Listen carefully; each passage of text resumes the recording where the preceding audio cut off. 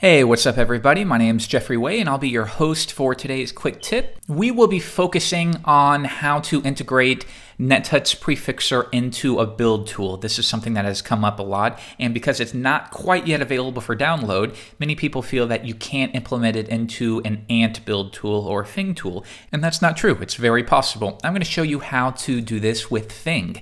If you're not familiar with Phing, maybe you use Apache Ant. It's very similar, almost a port of it, except that it's built on PHP. And what's nice about this is that you can then create extensions for it using your standard PHP knowledge, and you don't have to learn anything like Java. So it's my build tool of choice for that reason. Okay, so let's get it set up, and we'll build a base template just for the purposes of demonstrating how to work with Prefixir. If you'd like a full in-depth course on working with Phing, be sure to refer to our premium course. Okay, so I'm going to switch over to Sublime, and we have a very simple project. We have an HTML file and a style sheet. So ideally what the goal is here is when we're done with our project, we're going to run a build command from the terminal.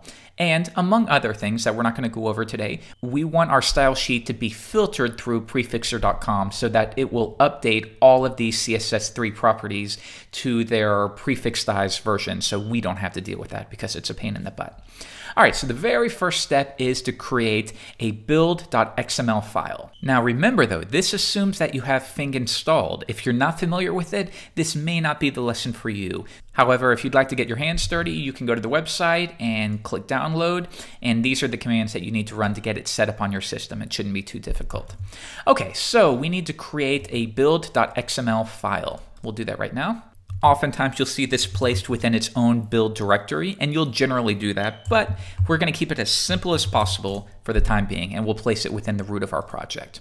Next, this is only an XML file, so it should be really familiar to you. First, we need to declare it as XML, and all Phing projects need to be placed within a project wrapping element. So here we've given the project a name of demo because we're not going to have anything else here. We're only running it through Prefixir, and we're going to set the default target to Prefixir. So we'll do that right now. And you can think of targets as simply functions. That's really all they are, functions to call. So the first thing we should do is echo out a message to let the reader of the terminal know what's going on. Okay, we can do that right now. And we'll use the echo element, and the message will be updating your style sheet, like so. Next, we need to load this style sheet into a property so that we can pass it to Prefixir. Now, if we go into the documentation, you'll find yourself referring to the documentation all the time. Let's go into the stable, and what we want is a task called load file. And this is essentially file get contents in XML form. So you see here we pass a property, what is the returned result going to be stored in, and then a file, which is the file that we're going to load into that property. So let's do that right now. Come back, load file, and the property will be css.min. This is a common convention using a period. It's a way to namespace so that you don't have all of these global property names. So anything related to CSS would be css dot. Next file is going to be css style.css. Now, in a real-world build script, you would probably get this value dynamically, but we'll keep it simple for this example.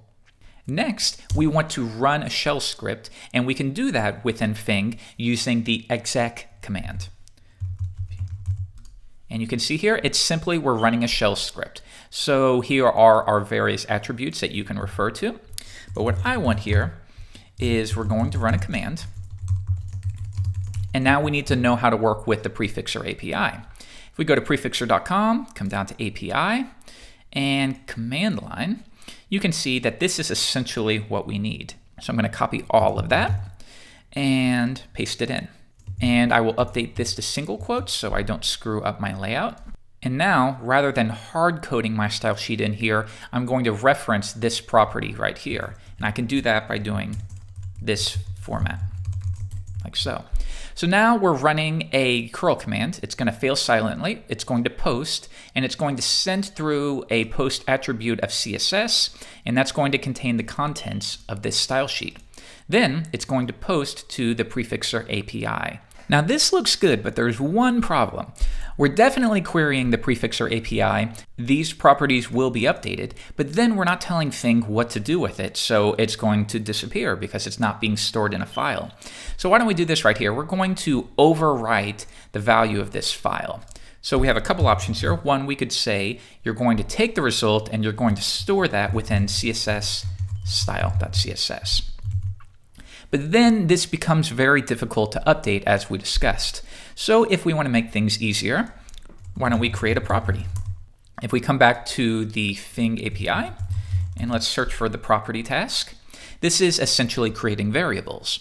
So we're going to give it a name, and that's how we reference it, and a value. So we'll give this a name of css.path, and we'll give it a value of css/style.css. Now, more traditionally, you'll find this stored within a build.properties file, and that will also be contained within the directory that build.xml is stored in. That way, you don't have to edit this when you want to make updates to a new project, but it's okay in this case. So now that's going to come back, and rather than hard coding this in, we will simply reference that css.path, and we can do the same thing right here. So that looks pretty good to me. Let's try this out. I'm going to open up iTerm, and you can see I am within my desktop. So I'm going to browse into our demo directory. And if I list the files, you'll see that we do have build.xml. So as long as we are within the directory where that file is stored, we can simply run the command Phing. And that will automatically run this target or function because we've set the default target. If we did not do that, we would need to write Phing and then the target name. So let's do that now, Phing. And now we can see updating your style sheet and everything seemed to work correctly. So if we did it right, when I open this up again, this has now been updated. So in a real world situation, your build file would be much more in depth. You would create a publish directory, but this will give you the base template to implement into your build scripts. For more tips and tutorials, always subscribe, follow us on Twitter, say hi on Facebook, or just come to the website at net.tutsplus.com. My name's Jeffrey Way, and I'll see you later. Bye.